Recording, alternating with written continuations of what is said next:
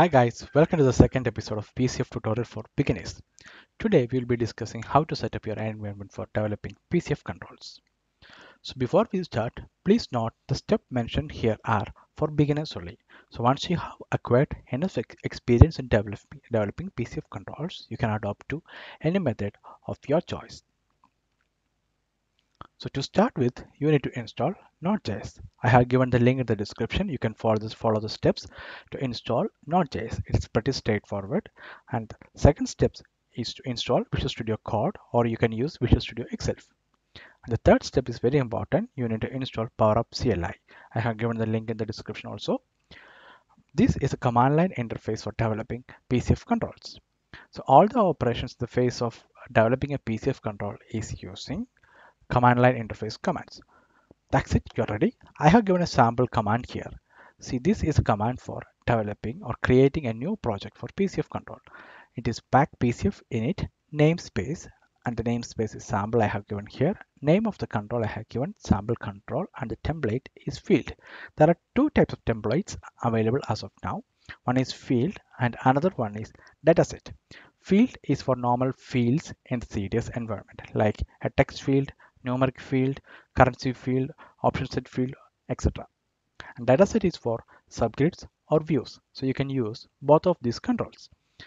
And what do you feel? These steps are pretty like you will have to by heart all the controls or commands to develop a PCF control. Like you have to use a command to build a control, create a new project, debug it, deploy it, pack as a solution. So all this you have to follow or by heart all the commands. And personally, I don't prefer by hearting all these commands. So I'm using another tool. It will help you to run all the process without using command line interfaces. It is PCF custom control builder tool in the XRM toolbox by PowerMaverick. Let's see how to use that thing. If you haven't used XRM toolbox till now, download it. I have given the link in the description from the download folder, or run XRM toolbox. So this is a toolbox, a tool set of a CRM developer or Dynamic 365 developer. It contains all the tools required to make your life or digital life easier.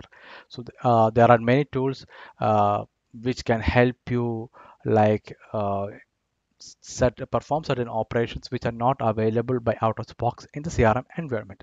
So I have opened the XRM toolbox. Let's see how it works. So if you haven't installed the PCF custom control builder tool, you can install the plugin from here. This window lists all the plugins in the system in the XRM toolbox. You can search for PCF and you will get it. You can select and install. So since I have already installed this one, I'm closing this one, and here it will list all the recently used plugins. Since I'm using this one mostly, PCF control builder is the top one. Or else you can go to tools, you can search for PCF, get it, you can open it. So it is asking me whether I need to connect to an organization. I'm selecting no. If you have selected that, it is easy for you to deploy. You can directly deploy or port the solution from here except to the CDS environment. So this is the PCF custom control builder tool plugin.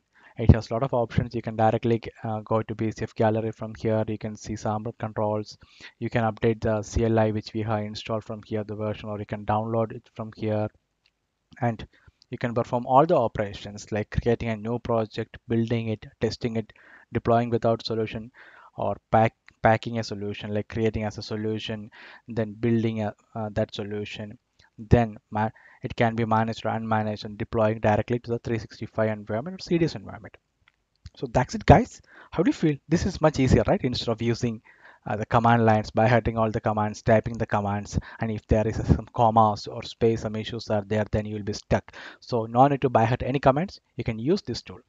So that's it for today. Get all these things ready. In the next video, we will be seeing how to create a PCF control, or how to use this PCF custom control tool to create your first project. Okay, till then, bye bye. Thank you, guys.